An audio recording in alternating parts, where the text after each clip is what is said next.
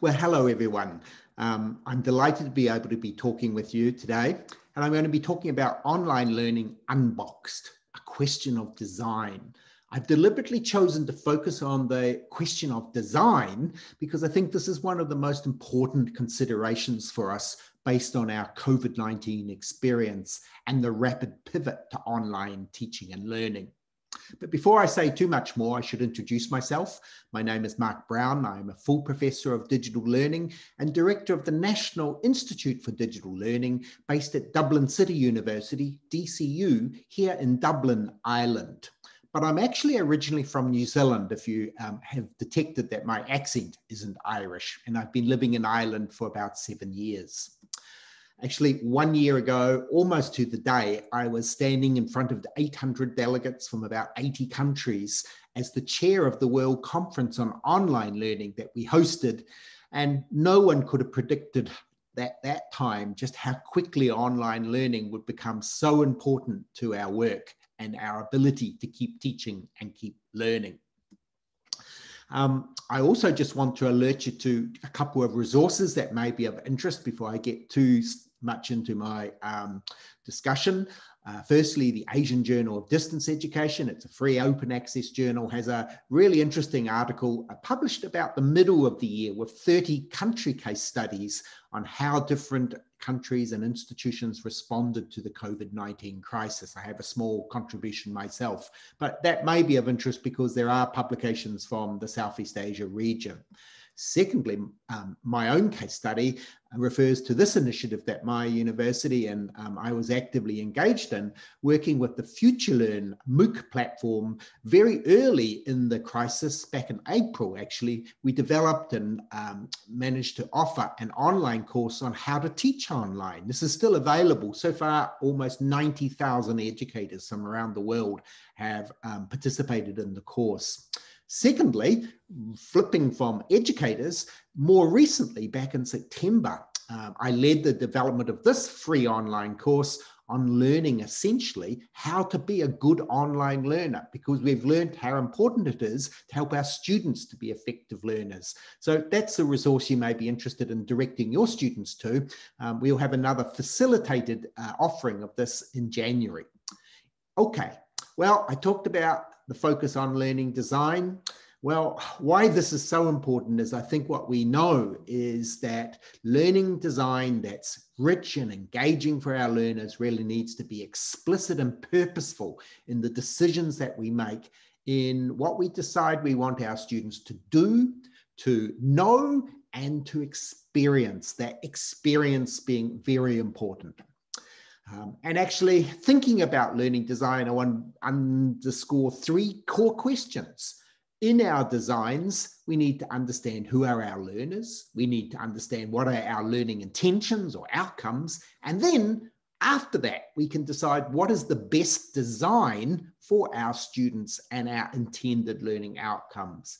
These are really the cornerstones of thinking about a good design, whether that be online or offline or a combination. Though it's a little more complicated because once we only had to think about that when we were designing for on-campus, in-class students. This is the kind of example I'm going to share with you now of what I describe as the new digital learning ecology, because we have to think about now our designs for learning out of class, on campus or on site. These are just as important places and spaces where our learners do learn. But I think even beyond COVID-19, all 4 of these quadrants have to be considered, and the leakage across them, if you like, in a digital sense. Now, off-campus in-class and off-campus out-of-class are just as important places for students to experience their learning.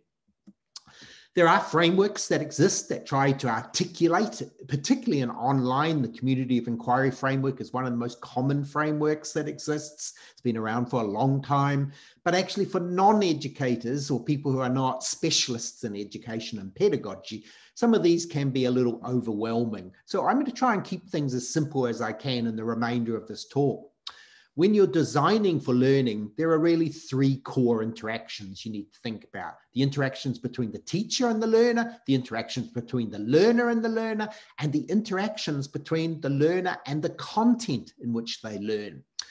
A good learning experience is arguably going to engage all three of those dimensions, not just one, particularly not just the learner and the content. You could make it a little bit more complicated and say, well, there are different places for learning, and there are different modes for learning, and there are different paces for learning. We could add things to these as others have done. But again, I just want to be respectful of your context and not to overcomplicate matters as much as possible. But having said that, I'm going to flip and give you another kind of way of thinking about design. Because as you're doing now, hopefully you're learning by listening, or perhaps more accurately, I'm teaching by telling. That is one design, one pedagogical design in our pedagogical compass. But actually, a really good design is going to have the compass directions pointing more than just one way. It should engage learners in learning by making, learning by doing, and learning by sharing. All four of those dimensions should be part of your design. Some might be emphasized more than others.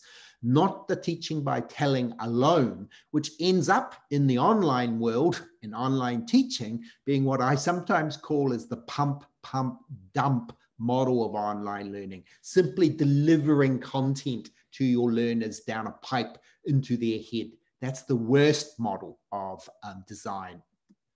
There are tools and frameworks we can help our design thinking with. And this one is called the ABC Learning Design Framework. We use it in my own institution, and it tries to break down the different kinds of learning activities. And then you think very consciously and purposefully about your different experiences and how they touch upon these different types of learning activities, from acquisition to investigation, collaboration, and so forth.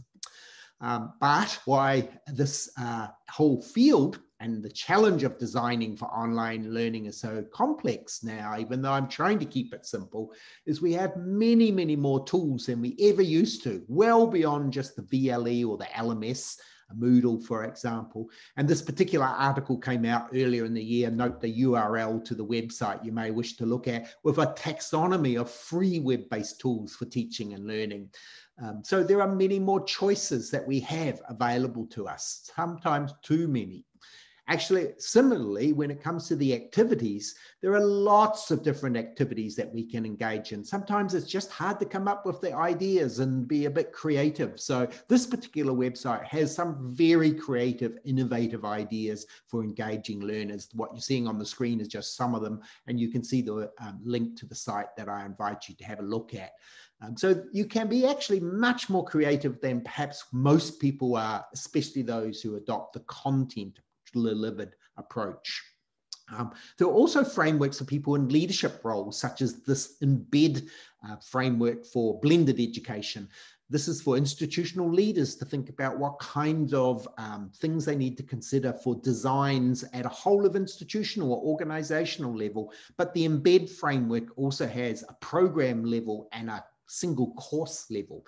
But actually, the single most probably common framework throughout the world for answering the question, what does best practice look like in online delivery, is known as Quality Matters. It comes out of the United States, and it's a sort of rubric that you can use even to score your course. It is a little US centric, is the only thing I would say, but it's well worth knowing about as a checklist, as whether you're designing a course with all the components that perhaps you need. I want to finish, though, in the short time I've had here, with 3 lessons, 3 takeaways. And it's just been so short, I want to hopefully talk with you a bit longer on another occasion, perhaps. First lesson is, I've talked about some of these frameworks, but you can't just take something off the shelf and expect it to work just because it looks good. You need to customize it, make it local, make it relevant, particularly for your particular field, which is quite specialist. So you can't think that there's a one-size-fits-all model that's out there for online education. The second point I want to make is, despite all the best designs and all the best resources and all the best tools, mindsets matter most. Yes, skill sets are important, but actually if you don't have the right creative and innovative mindsets with our educators, then you're just going to end up back with that old pump, dump model of online education. So really invest in the mindsets, which is what you're doing right now in this event, this professional development day, if you like.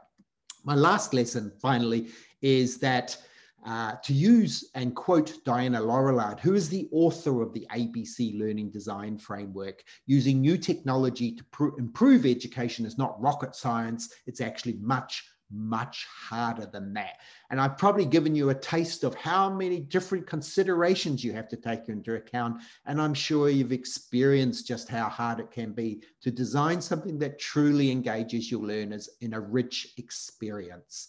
So I'll finish on that note, other than to share with you this resource that we have on online teaching in our National Institute for our National Institute for Digital Learning website. You can see again the URL there to go to. It's quite a rich resource, lots of things, probably too many things to explore. But if you do want to take some time and have a look at some of the ideas, I invite you to have a look at this site. So thank you very much. And I hope I've added something to your day, and I look forward to hearing questions and some comments in due course. Cheers.